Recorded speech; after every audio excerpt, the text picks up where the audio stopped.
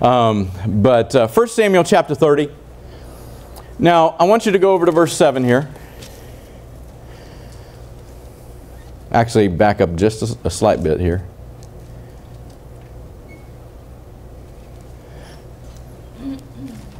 Help if I get in the right chapter. All right.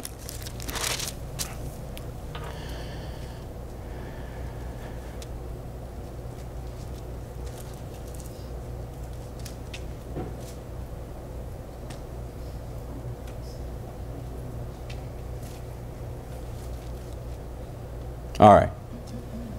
Verse 6. It says, and David was greatly distressed, for the people spoke of stoning him. How is that an encouragement? Yeah. To set the context, David's wives, all the people in Ziklag were taken captive in Judah, and the people were so distressed and so grieved, say grieved, that they wanted to stone the leader. See, what's happening in our nation today? People are so grieved and overwhelmed, they just want to stone the leader. That's right. Well, you know, stoning the leader won't solve your problem. Amen. Come on. David was grieved because they spoke of stoning him, because the soul of the people was grieved, every man for his sons and daughters. But David strengthened himself in the Lord. See, we have a first responsibility of strengthening ourselves when things are very difficult, when the pressure's on. Because see, you can't get any more pressure than everything and everyone being taken captive. Would you say that that probably translated to some financial distress? Mm-hmm. Because these people were taken captive by the Amalekites, which, by the way, should have already been destroyed, but Saul didn't do the job. See, let me just pause for a second. Our obedience to every instruction of God is key to keeping generations free from a bondage to come. If Saul had obeyed fully the voice of the Lord God through Samuel the prophet, David wouldn't have been dealing with the Amalekites. See, a generation rose up that hated the Jews for what they had done in destroying the land, but they rose up and took revenge. All because Saul said, well, you know, we obeyed in part, but it was the people. He blame shifted. And David, verse 7, said to Abiathar the priest, Ahimelech's son, please bring me the ephod. And Abiathar brought the ephod to David. And David inquired of the Lord, saying, shall I pursue the troop? Shall I overtake? And he answered and said, pursue, for you shall surely overtake them, and without fail you will recover all. See, the first key to recovering all is you better be asking God how to approach it, not trying to reason away and rationalize and figure out how to solve your problem. Because just let's be real. When we lean on the arm of the flesh, then we are destined to make bad choices once again. But when we make a change and we press into the altars of God up here, and we press in and we look to God, shall I overtake or shall I not overtake? Shall I go? Shall I stay? And you get the word of the Lord and you obey that word, look what happens. And David went, he and 600 men who were with him, and came to the brook Beshor, where they stayed, who were left behind. But David pursued with 400 men. 200 men stayed behind.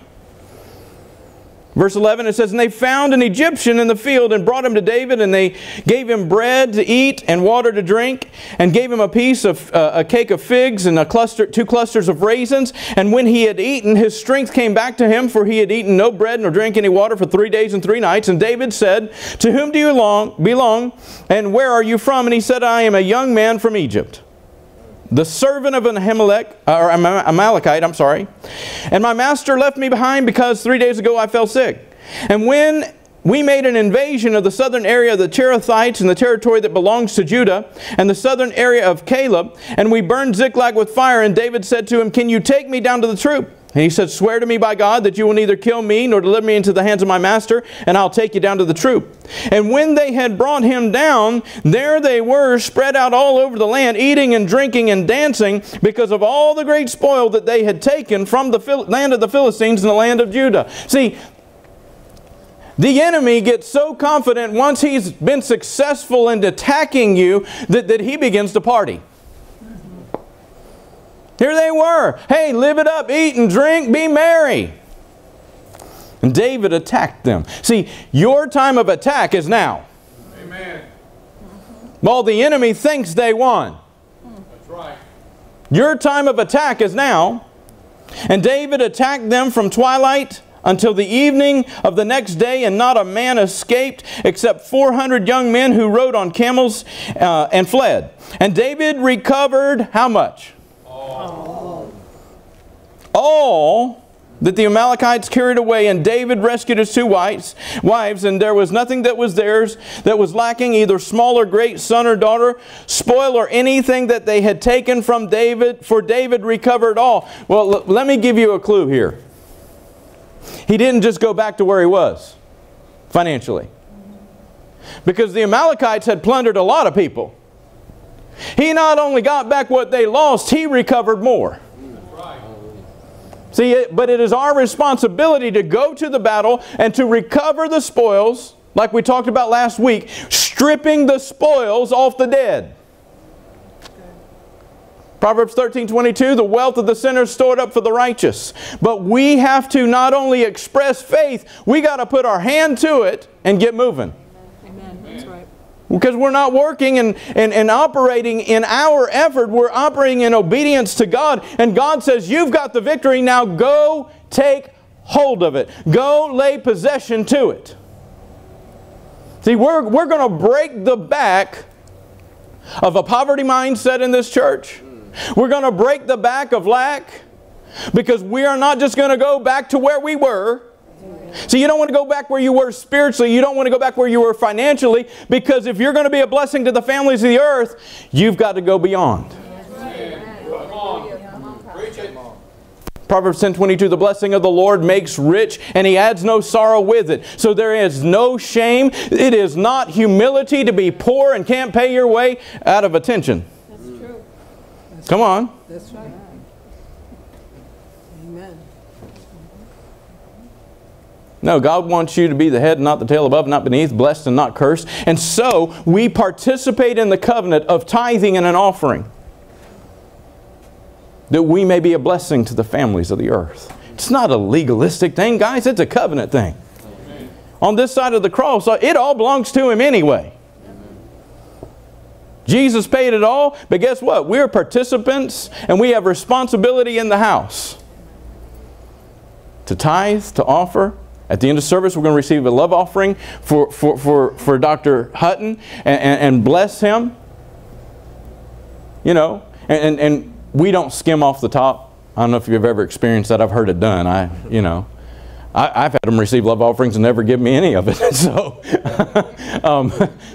no, we as a church, we bless and we add. So I want you to do your best, and we're going to do our best when we receive that love offering.